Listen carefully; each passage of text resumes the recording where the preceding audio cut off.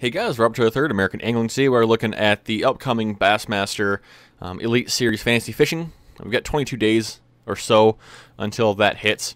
So what we're doing is kind of getting a head start and everything and just kind of trying to plan ahead for the season.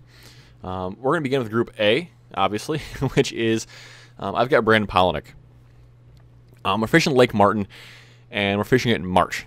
So that should mean a really finessey bite, and it should be the back of creeks might be starting to warm up, maybe, depending on the weather goes. But we're looking at pre-spawn more than likely, which will lend itself well to Brandon's style. You know, being able to throw those square bills, traps, maybe some jerk baits. I think he'll do really well in that sense. And Brandon's known as a drop shot guy on occasion if he needs to be. So I've got confidence that he can pull this one out and do what he needs to do. Another smart choice would be Kevin, obviously, because Kevin is a jerkbait guy, and he'll fish him all year round. That being said, at this point he's got about 12% owner rate, so you do with that what you will. Let me move to Group B. I've got Jonathan Van Dam. I feel like Jonathan is going to do well in this event. Seeing him around town, he's a little more confident. He's a little more focused on what he needs to be doing, and he's a jerkbait guy.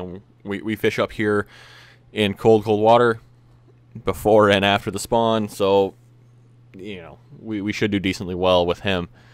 The other choice in Group B might be like Howell. Ike and Ellie is usually a safe bet, but he's not likely to win, be my guess. But Howell could get him to bite with a fast bait, which it might take. And then Group C, I chose Gary Klein because of his finesse abilities. The water's going to be cold.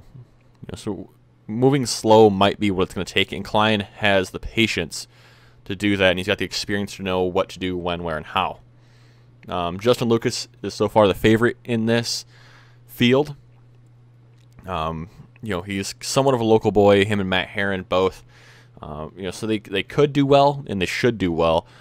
But I just don't see a top 10 for either one of those guys in this event. I see Klein, for some reason, pulling it out with his finesse tactics, essentially. And then we've got Group D.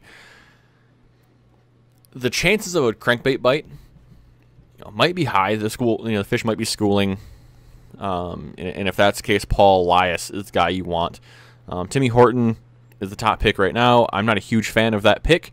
He's a very versatile guy, but a lot of times that versatility can bite you just as much as being a one-dimensional guy can be. That being said, Paul Elias is Paul Elias. He's been around a long time. He knows what he's doing, and I feel like the crankbait bite should be on. And then we've got Boyd Duckett. Boyd Duckett, I kind of throw in that same category.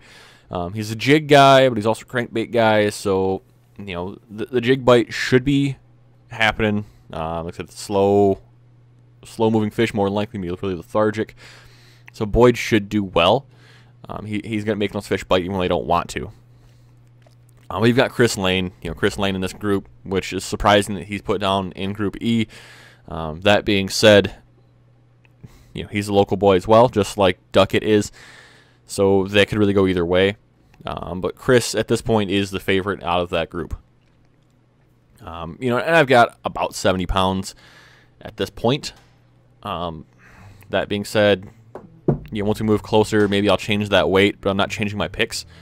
But really, that's it, guys. If you guys have any suggestions on who you might pick and why, feel free to comment down below. Let me know. As always, guys, have a good one, and good luck on the water.